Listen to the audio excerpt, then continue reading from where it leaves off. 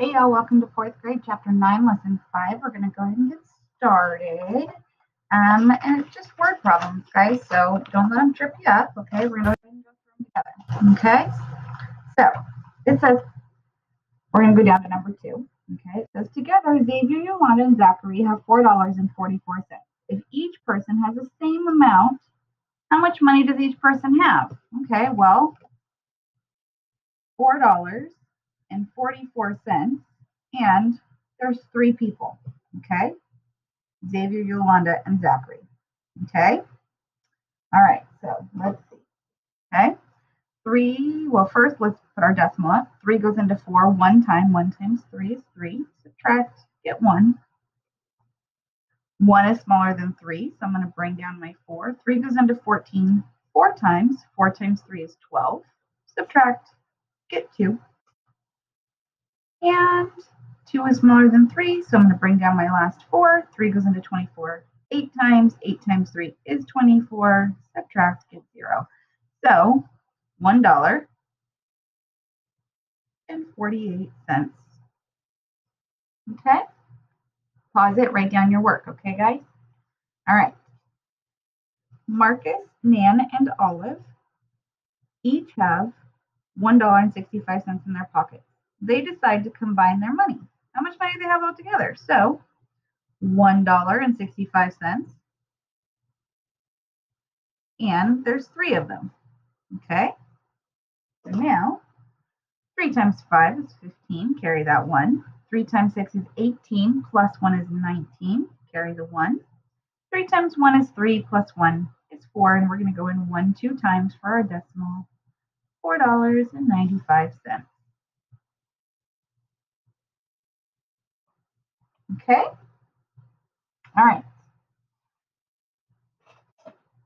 Okay, now. Jessie saves $6 each week. How many weeks will she have saved at least, in how many weeks will she have saved at least $50? Okay? Well, 6 times 8 is 48, okay? So that's 8 weeks. So $50, we'd have to add another week on. So that's 9 weeks. Okay, that wasn't so bad. Okay, Becca has 12 more than Cece. Dave has 3 less than Cece. Cece has $10. How much money do they have altogether? So Cece has 10. Dave has 3 less than Cece. So that's 7. And Becca has $12 more. So she's going to have 22. Now 22 plus 10 is 32. Plus 7 is $39. Okay, we're going to go on to the back. You guys are going to do the lesson check just like always, and we're going to go down and do the spiral review. Okay. All right. Bethany has 9 pennies. What fraction of a dollar is this? Okay, so she has 9 cents, and our decimal would be 0.09. Okay, she has 9 cents. Okay, no tens in there, just 9.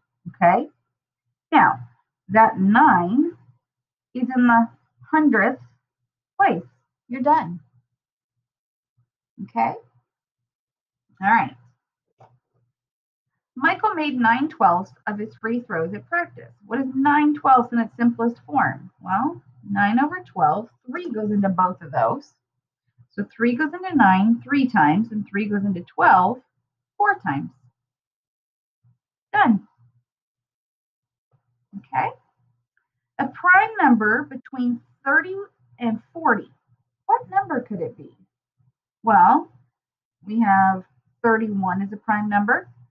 Not 32, not 33, not 34, not 35, not 36. Could be 37, not 38, and not 39. So you can either put 31 or 37, your choice. Okay? All right, fill in the blank with a symbol that makes the statement true. So this is actually a fun way to do this. So I'm going to write those numbers right here. We are going to do our butterfly straight across. 5 times 1 is 5. And 2 times 2 is 4, which means that this one is bigger. Boom, done.